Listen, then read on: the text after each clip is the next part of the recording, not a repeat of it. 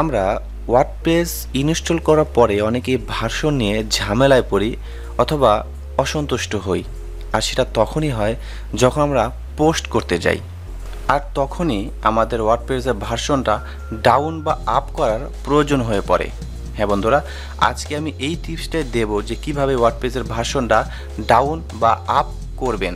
তার আগে আমাদের জানতে হবে যে ওয়ার্ডপ্রেসের ভার্সনটা কি এবং সেটা 5.2 এর ওপরে গেলে কি সুযোগ সুবিধা আছে বা অসুবিধা আছে, বা এবং 5.2 এর নিচে আসলে কি সুযোগ সুবিধা আছে সেটা আগে আমাদের জানতে হবে। তারপরে আমরা ডাউন করা দেখাবো, তাহলে আপনাদের বুঝতে সুবিধা হবে। ঠিক আছে, তো যাই হোক, আমি ওয়ার্ডপ্রেসের ভার্সন নিয়ে আমি একটি আগে ওয়ার্ডপ্রেস ওপেন করছি। তো এটা দেখেন, ওয়ার্ডপ্রেস আছে হচ্ছে 4.9.8, মানে 5 পয়েন্টের নিচে।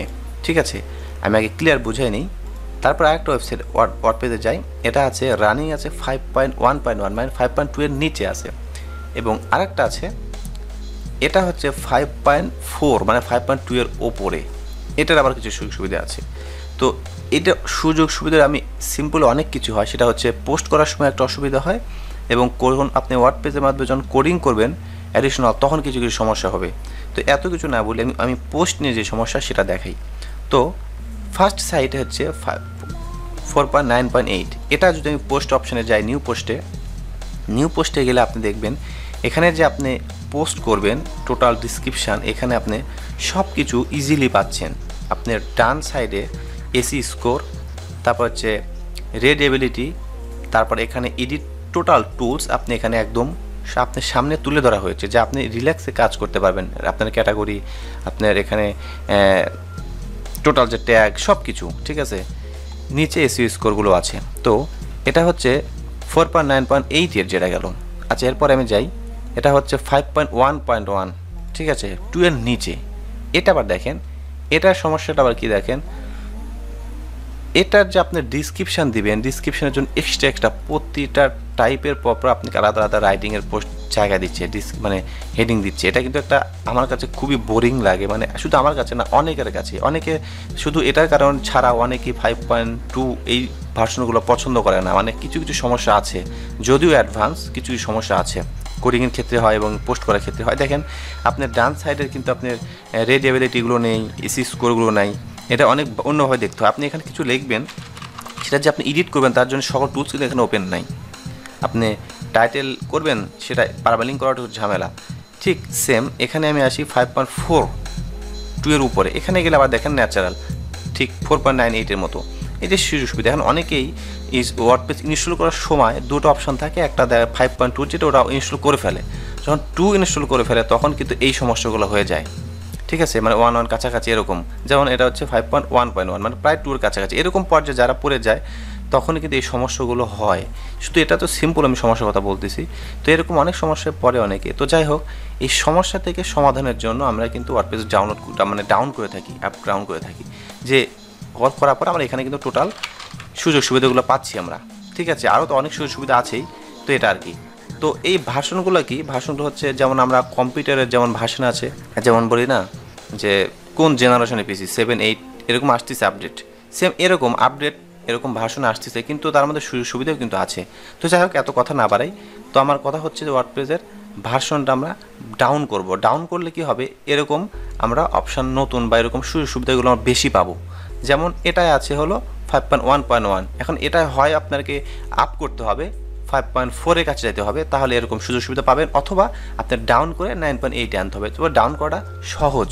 আপনি আবার এডিট করে যে ওয়ার্ডপ্রেসে যে এডিট করে চেঞ্জ করবেন এই ইনস্টলেশন অপশানে, ওটা আবার ঝামেলা হবে না। সো আমরা একটা প্লাগইনের মাধ্যমে আমরা এই ব্যাকগ্রাউন্ডটা আমরা ডাউন করে আমরা সুন্দর করে আমরা এই পর্যায়ে নিয়ে আসবো। ঠিক আছে, সো কীভাবে আনবো সেটা আমি আপনাদেরকে দেখাচ্ছি। তো ভিডিওটি একটু ধৈর্য ধরে শেষ পর্যন্ত দেখবেন, তাহলে বুঝতে সুবিধা হবে। তো যাই হোক, আমি যে সাইডের সমস্যা, এই সাইডের সমস্যা, এটা আমরা ডাউন করব। তার জন্য আমরা কী করব, ওয়ার্ডপ্রেস প্লাগইনে যাব। ঠিক আছে, প্লাগইনে যাওয়ার পর আমরা একটা প্লাগইন আমরা ইউজ করব। নিউ প্লাগইনে যে আমরা যাওয়ার পর সার্চ দেব, আমি এই নামটা আমি ডিসক্রিপশনে দিয়ে দেবো, আপনার কপি করে নেবেন আর কি।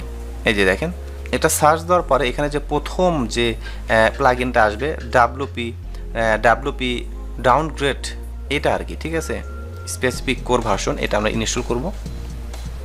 এটা কি হবে, আগে যখন এই সমস্যাগুলো তখন এগুলো ইউজ করবেন। দেখেন এটা কিন্তু এই পর্যায়ে আছে, দেখেন আপনি ভালো করে, এটা হচ্ছে multimedia.fashion.tv.com। এটা যে পর্যায়ে আছে এটা আমরা মানে ডাউন করার পরে কী অবস্থা সেটা আমরা দেখাবো, ঠিক আছে। তো আমরা সেই সেটিংটা কোথায়, এই যে আমাদের সেই প্লাগইনটা যেটা ইনস্টল করলাম এই মতো, তো এখান থেকে আমরা সেটিংয়ে যাব। সেটিংয়ে যাওয়ার পরে এখানে কিন্তু আছে 5.1.1 এটা আছে রানিং। এখানে বলে দিছে আপনি কত পয়েন্ট নিতে চান। এখানে আপনি যদি জানা থাকে, সাপোজ এইটাই আছে হলো 4.9.8, এটা সুযোগ সুবিধা ভালো দেখালাম যেটা আর কি। যদি মনে করেন যে আমি এরকম করতে চাই তাহলে আপনি এই ভার্সনটা ওখানে টাইপ করতে হবে এখানে, মানে এটা তো ডাউনের জাস্ট, ঠিক আছে, আপগ্রেডেড। এখন এটা ডাউন আপও করতে পারবেন আপনি। এটা আপনি যদি মনে করেন যে না আমি এরকম করতে চাই, এটাও আর এটা কিন্তু একই, ঠিক আছে, একই ধরনের। আমি যদি মনে করেন যে না আমি বাড়াই দিয়ে চাই, ঠিক আছে, যে এটা কত 5.4.2 এরকম কিছু একটা, এই যে 5.0.4 যদি এটা করতে চান তাহলে আপনি এটা টাইপ করে এখানে দিতে পারেন, ঠিক আছে, যেটা খুশি আপ বা ডাউন, মানে আপনার সুযোগ সুবিধা বুঝে আপনি যেটা সুযোগ হবে সেটা করে নেবেন, ঠিক আছে। তো আমি ডাউনই করব, ডাউন করলে সুবিধা আছে কিছু। তো 4.9.8 দিলাম আমি, ঠিক আছে। এটা দেওয়ার পরে আমি যদি এখানে সেভ চেঞ্জ করে দিই, দেখেন এখানে active WP set target version বলতেছে, এখানে নিচে একটা মেসেজ দিছে আমাদেরকে, এখানে ক্লিক করতে বলতেছে, ঠিক আছে। আমরা এখানে যদি ক্লিক করি এখানে বলছে আপডেট নাও, ঠিক আছে, এখানে আমরা অটোমেটিক আপডেট করে দেবো। এরকম সেটিং একটু 19-20 হতে পারে, ব্যাস এই দেখেন আপডেট হয়ে গেছে। Welcome to WordPress 4.9.8। এখানে কত ছিল 5.1.1 ছিল, কিন্তু ডাউন হয়ে আমি 4.9.8 নিয়ে আসলাম। তো নিয়ে আসার পরে এখন এই যে অপশনটা ছিল এটা এমন থাকে কিনা এটা আমাদের দেখতে হবে। আপনি ওয়েবসাইটের নামটা ফলো করেন।